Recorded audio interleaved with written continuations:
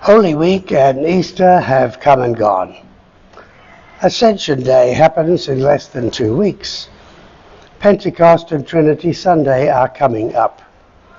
After that, the long period of 25 weeks or so that we call ordinary time, and which we sometimes also call the Church's teaching season. Advent and a brand new church year starts after that, commencing a brand new cycle. To observant Christians, this is a regular and recurring aspect of our lives. The church year happens. But the secular year also happens, with its own set of events, such as family anniversaries, scheduled summer holidays, visiting friends and relatives, sometimes they stay too long, and the occasional big event, such as a family wedding or the arrival of a new grandchild. Over time, these two streams of events have become more and more separated, running, if you will, in parallel to one another. It was not always that way.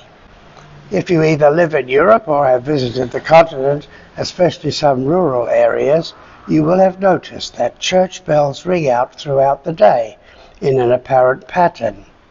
This pattern usually has significance and has its roots in history, and before farm and vineyard workers had become literate. You will have noticed that the bells ring out not once but twice, marking every hour, and several times of the day even more elaborately. That's because workers in the fields and vineyards would first of all become aware that the bells were ringing. They would stop and wait for the second pealing of the bells, and this time they would count on their fingers how many times the bells rang. Thus they would be able to tell when it was time to stop for lunch, when it was time to go home, when it was time to pray to the Virgin in the morning, at noon, and in the evening. Those bells would also tell them when to go to bed and when to get up.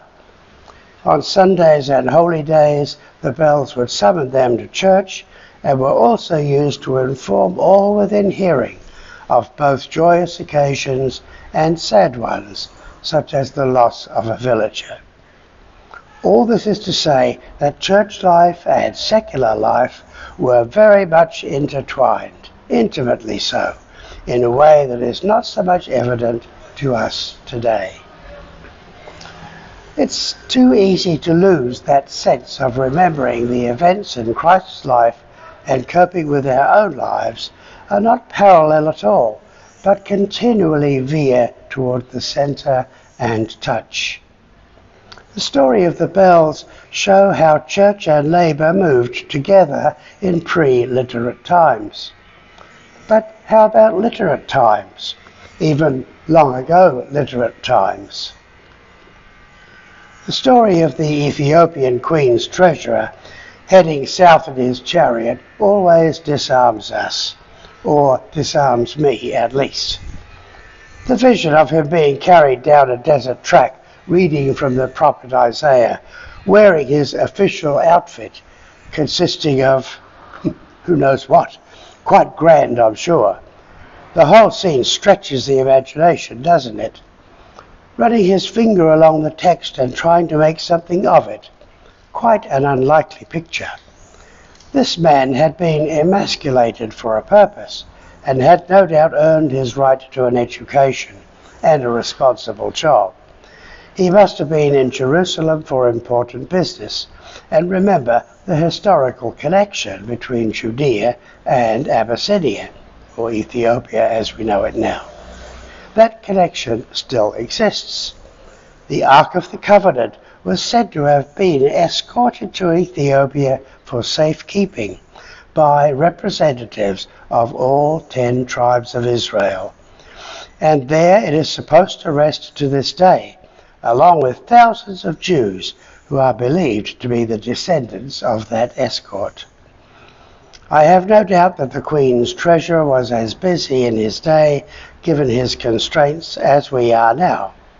His journey from and back to his homeland would have been long and arduous. Still, it's interesting, isn't it, that this important and busy man allowed the side-by-side lines of his work and his religious curiosity to touch. They were not parallel at all. Is it actually the case, do you think, that our daily lives are so occupied that we have forced those two lines apart, so that they never touch, that the church does its thing, and we hop over the intervening gap from time to time before returning to our own path?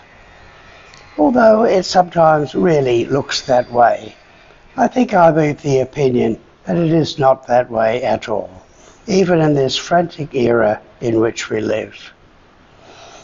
John, whose gospel sometimes stretches our ability to grasp what he is saying because of the way he says it, perhaps is offering us today a view that illustrates that these two lines will never be parallel, but always touching and reconnecting in the hearts and minds of people, sometimes unconsciously, but often with complete awareness.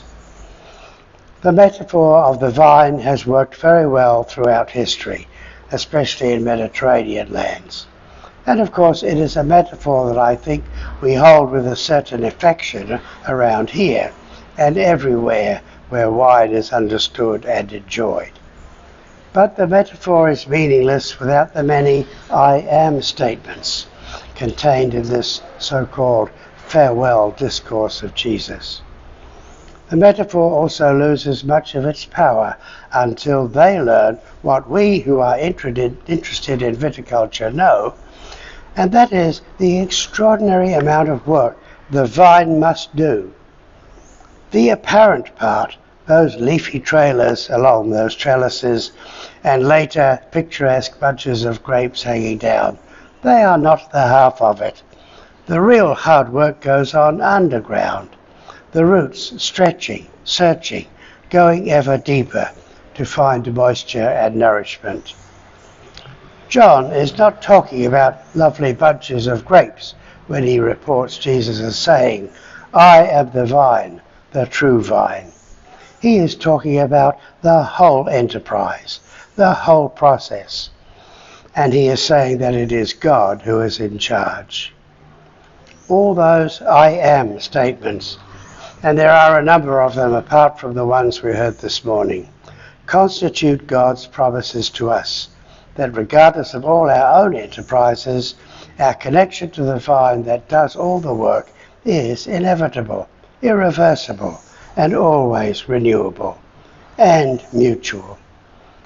Over and over again we hear the word abide. It is also a word of mutuality. Committed Christians worry a lot about the modern world and its problems, and feel they are up against insurmountable odds.